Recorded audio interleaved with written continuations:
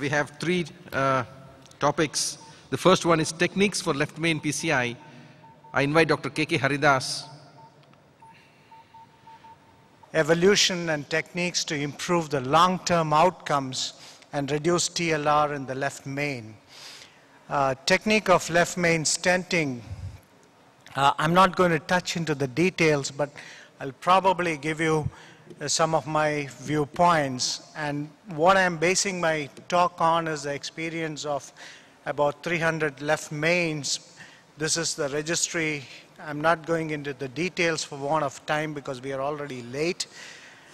If you really see that majority of the lesions of the left main occur, this is an operator driven, and we were doing mainly ostium and shafts in the years. We do more of distal left mains. Almost 2/3 of the cases of left main stenting are done in the bifurcations rather than the ostium, or maybe more, and the shaft. This was the distribution of some of the techniques that we used, and this is the follow-up results of the registry from the Amrita Institute. And what you see on the red, this strip is what was lost to follow-up. We had a 90–95% follow-up, which is pretty good for any data. If you look at the current results of left main stenting with drug-eluting stents, no difference. I'm sure Dr. Sethi has already gone through these between surgery and angioplasty in terms of MACE, death. The main difference comes in the TVR. Now, we get on to the seminal part of this lecture. I want to emphasize on the fact that left main is not just a left main, as Jeffrey Hartzler put it many years ago. About majority of the cases occur at the bifurcation and a very small number in the shaft and in the ostium. If you look at the heterogeneity of left main stenosis, you will see that left main stenosis is often accompanied by single vessel disease, two vessel disease, or triple vessel disease. Only 10 to 15% of the cases are isolated left main. So we are dealing with a very complex problem, and no two cases are identical. You have to plan your strategies, and what I'm going to give you is some broad guidelines. Now, there is no question about the fact that there is a much lower restenosis when it comes to ostium and the shaft lesions, and very low need for a target vessel revascularization with excellent survival and long-term event-free survival, especially with the current use of drug-eluting stents. We have so many papers on this, and I don't need to dwell on this anymore, and this is a single stent usage. Many of you would go with the belief that single stent is the best way to do a bifurcation with provisional stenting of the side branch. However, not many patients in bifurcation lesions can be addressed by just a single stent, and that's a major issue. Now, if you use a single stent, you can get away with excellent results in the main vessel and very low restenosis in the side branch, and the need for and recurrent symptoms are lower, and need for TLR or TVR is quite low. In the past, distal left main lesions had a 20% restenosis and is it possible by technical advances, not by technology advances, technical advances to bring down this restenosis by a good performance of the procedure? And that's what I would be focusing at. You can see that drug-eluting stents certainly are superior to the bare metal stents, and I just want to use one slide from the syntax study to tell that you need to select your cases very well before you do the procedures. If you have a low syntax score or a medium syntax score, you'll see that this is a stent arm, this is a surgical arm. You would find that there is no difference in the 12-month MACE. However, in the high syntax score group, you see a significant difference favoring surgical outcomes. So first of all, if you need to get a good result on the left main, you have to use the syntax, the Parsonet, or the Euro scores.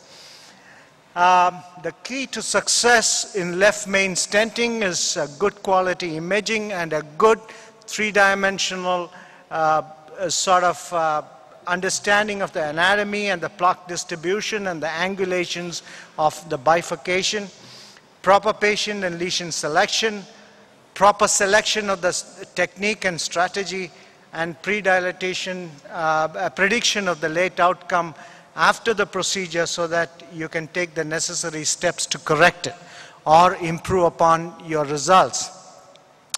Simple techniques involve placing a single stent in the left main, like in this particular patient. You can see a shaft long lesion, and the circumflex was a less dominant system. Obviously, we put one stent, and then we optimized with a balloon on the circumflex, and that was a good result. And this patient, I can tell you, you have to believe me, that has no restenosis. Now, often when you do the single stent techniques, the ostium of the left main is involved in more than 2/3 of the patients, and you have to stretch the stent into the left LAD, from the ostium to the LAD. And the size mismatch obviously is a real issue, and so you have to optimize the apposition of the stent and the dilatation of the stent in the left main. The proximal optimization techniques using larger balloons, and the way to do it, if you don't have an intravascular ultrasound, is to use this formula, add up the diameters of the circumflex and the LAD, and then divide it, 2/3 of this would be the size of the balloon that you require for a minimum expansion of the stent. And this is a rough rule of the thumb. This is using the Murray's law. So this is a very important point that you need to remember. Now, when you go for an elective two-stent technique of unprotected left mains, the question arises which technique to use. You have many techniques, the culotte, the crush, the T, the V, and so on and so forth, SKS, and then is there any evidence of preferring one over the other? That's a question that we are going to address. Which to choose in a given patient and how to perform each of these procedures. Now, some of the considerations I told you already is the plaque distribution, the angulation and the branching pattern, the dominance of each of the branches, and so on and so forth. What is an optimal two-stent techniques? Some of the theoretical considerations in this situation is that there is a complex transition of the left main stem into the two branches. You know, when you do an IVUS pullback, you see that there is a dumbbell appearance where the circumflex and the LAD has come out. You must have seen in many cases today. So the left main bifurcation is not a true geometrical circular vessel. It is actually a sort of oval-shaped or dumbbell-shaped or whatever it is. And there is a lot of anatomical distortion of the bifurcation. What you think is a clean bifurcation, the angulation of the two branches may be opposite to each other or in different angles. So we need to take this into consideration. And you need to make sure that there is no geographical miss of the carina and the lateral angles of the bifurcation. You need to make sure that the flow division is covered by the stent strut so that the duct distribution in these areas are even. So to date, there is no study which has actually defined an optimal stent method or a single method to say that this is the best method, either a culotte or a crush or whatever it is. We'll look at some of the data. Now, so the main important aspects are the flow divider is always disease-free, and this is a common rule. When you do the IVUS, you will understand it better, especially when you pull back from the circumflex. The left main bifurcation is rarely focal. It involves both the branches of the left main very often than not. And the ostial LAD and circumflex disease most commonly involves the left main in almost a good number of patients. So even what you think is a pure ostial or a bang ostial lesion in the LAD actually is left main disease. It's much more extensive than what the angiography shows. These are some of the techniques. This is a V stenting or a simultaneous kissing technique. This is a culotte where actually you put a stent in the circumflex or reverse, and then you go through the struts which are opened up on the outer curve and then put a stent into the left main. There is a dual metal overlap in this region of the left main. This is a crush technique where the metal is actually crushed a little bit into the left main, and this would be the T-stent where you actually bring, obviously these words are self-explanatory. I don't have to dwell on these more. Just to mention a few points of the crush technique, it's pretty safe, it's very quick, and the ischemic time is very limited, so you can do in some of the high-risk patients. It reliably treats a side branch, and always you're under control. Even if you're not able to cross it, the immediate results are pretty good. But remember one thing, you have to end a crush technique with a kissing balloon dilatation, as Antonio Colombo showed us, and he's the one who has described this technique. That's the most important point. This is what happens actually, and today the crush has been modified into a mini crush. You don't crush more than 1 or 2 struts in the left main to reduce the metal in the left main. And that's one way in which you can get a better result than a standard crush with extensive amount of the circ stent remaining in the left main. You can also do it the reverse way, called the reverse crush, but it depends on the anatomy. Now, some of the tips for the T-stenting is that you need to make sure there is no geographical miss at the ostium of the circumflex or the LAD, whichever you use as a limb of the T. And the other issue is you cannot prolapse too much of the stent into the left main stent so that you jail the other vessel, or you make it difficult to take your devices into the LAD. If you miss the ostium of the circumflex, you can predict a good restenosis. So that's the tip for a T-stenting. And one way to do it is to balloon position and optimize, like what Dr. Baragan has shown. You inflate the balloon, pull back the circumflex stent so that the marker on the stent marker on the balloon, proximal marker, touches against the left main, and then you deploy the left main stent balloon kept at low pressures, and then you deploy it so that you don't have a geographical miss, and do a kissing balloon and always check with an IVUS. Now this is a patient who had a tandem stenosis in the LAD and the distal left main. You can see the anatomy in this view is much better seen, and single stent. There was a pinch of the circumflex. We had to do a T, open up this, do a T stenting, and then we did an IVUS, and this was, there was excellent. There was no gap between the left main and the stent in the circumflex. And we also went ahead and optimized the left main with a post dilatation. This was another patient who had a true bifurcation starting from the distal left main involving the proximal circ and the proximal LAD. Very, very complex lesion. And you can see that this was one of the cases done in the last India Life. And we did a crush. I thought crush was the best technique for this. And you can see how we do the crush. We keep both the stents in position after pre-dilatation. Then we deploy the circumflex stent. You can see the waist coming off, and then take out everything including the wire so that you don't jail the wire, you don't actually entrap the wire between the two metals. It can be difficult to take it out. And then you deploy the stent, recross, and then you go ahead and do this is the way to do the crush.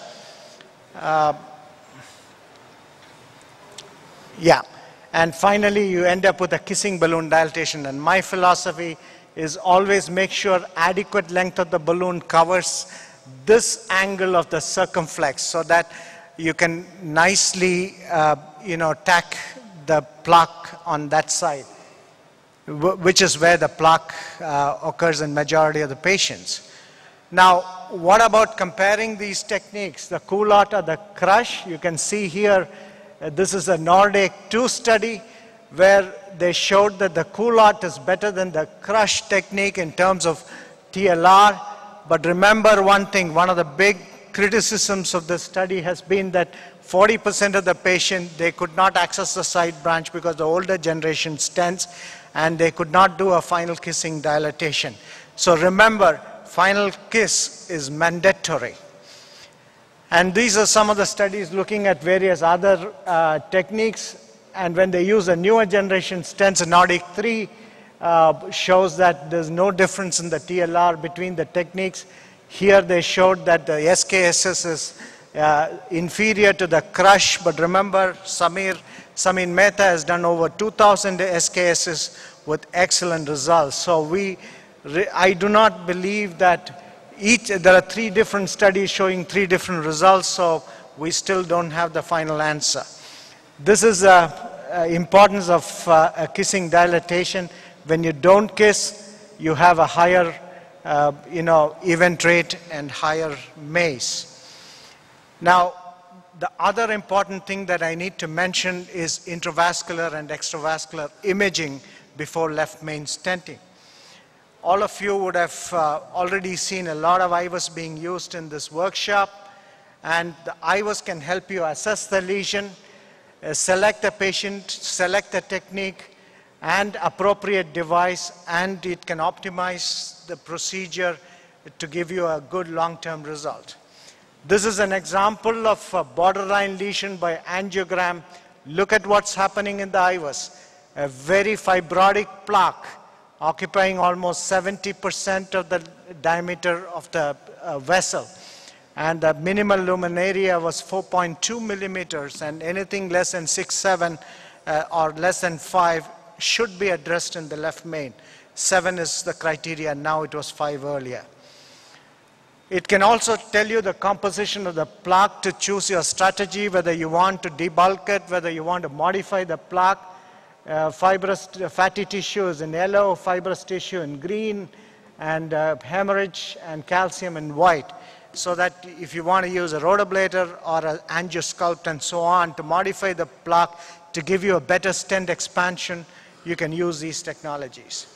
This is a patient who had a closed off grafts. It was an unprotected post-CABG situation where we had heavy calcification in the left main.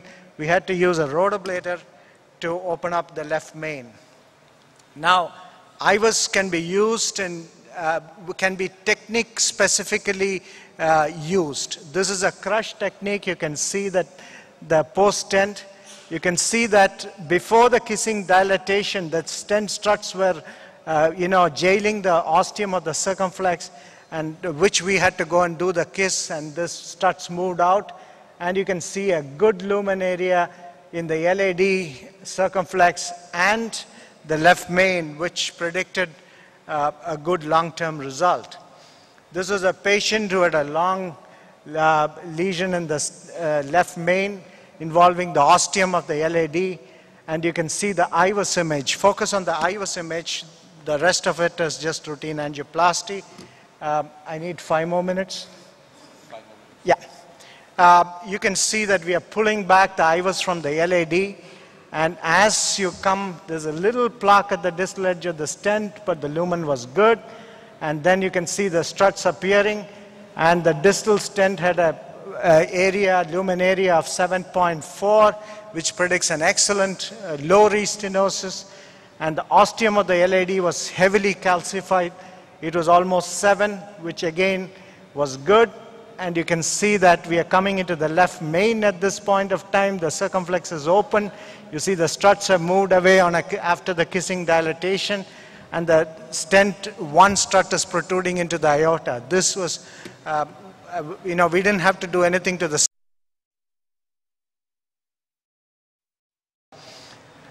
This is just to show you that IVUS guidance improves the results, long-term results after stenting. Sujong Park has shown that. And these are the minimum. You get an area of about 8, you can predict a restenosis in the left main, even in bifurcations of close to 5%. The FFR, again, has been used in left main stenting, like in this particular patient. I want to show you some data of FFR in left main. This is where the lesion was angiographically less than 50%. Majority of them had a FFR of more than 0.8. And in those who had 50 to 90%, you find the big scatter between normal FFR and abnormal FFR. So at this point of time, probably we need to look into how these are going to behave. So many of the lesions that may appear angiographically significant, if they have a normal FFR, we have data but not robust enough to tell us that we probably can follow them up medically. FFR is an adjunct to an angiogram.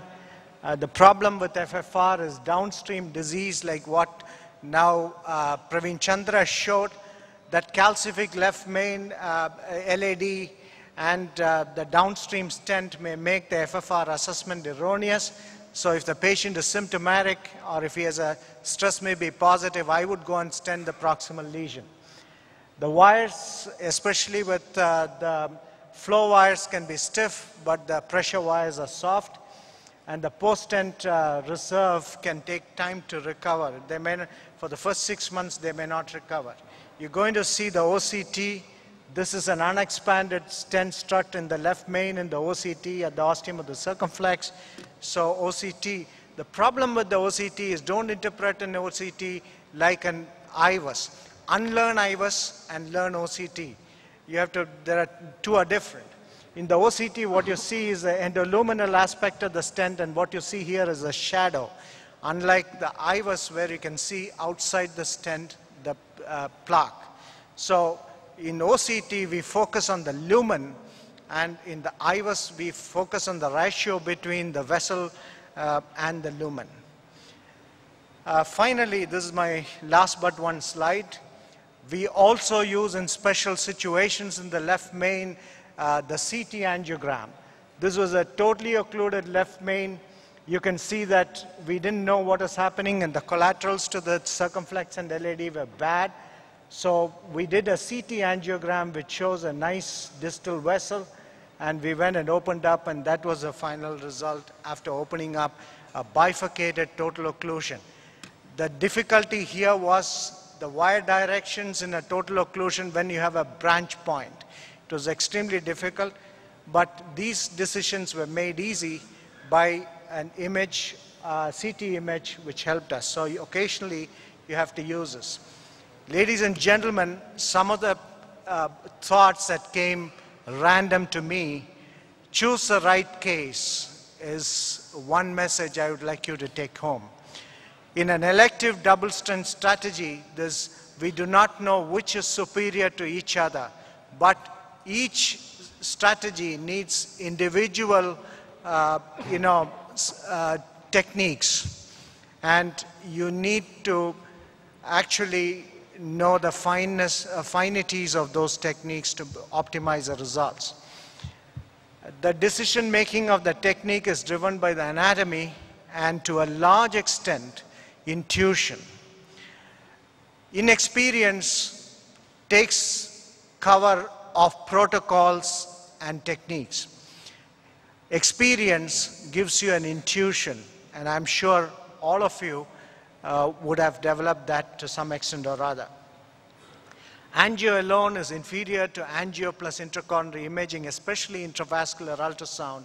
As of to date, maybe tomorrow it will change. It seems a moving target to assess the results of bifurcation stenting of left mains. And no single technique delivers the optimum result in all left main PCI. Thank you very much.